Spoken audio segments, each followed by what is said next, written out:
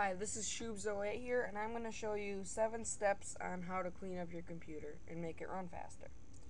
Step 1 is going to MS Config. That brings up your system configuration, and what you're going to want to do is search for everything that you do not need running at startup. And then once you unchecked everything that you don't need, just hit OK, and it'll ask you to restart your computer. Just hit restart. And then second,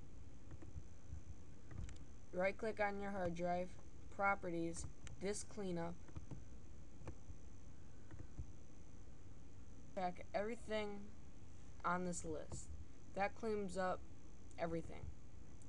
And then click shadow and restore copies, clean that up, just hit delete and OK. Once that's done, right click on computer and hit properties, advanced system settings, and hit performance, and then check custom and uncheck all but the bottom 4. And then what you want to do is go into advanced tab and click change. If this is checked, just uncheck it.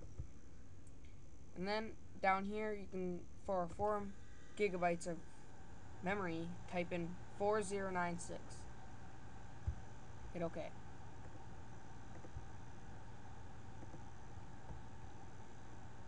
And once you're done with that, you can actually just go into add and remove programs. And add and remove programs, you can clean some of your programs up. That usually helps a lot.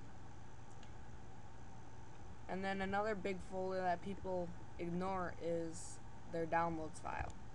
And here is a lot of unused files. And then the last but not least, bring up CCleaner. Run it.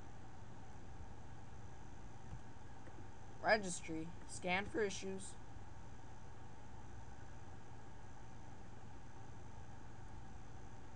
Hit fix selected issues. You don't have to back it up. Close. Thanks for watching. Shubes08.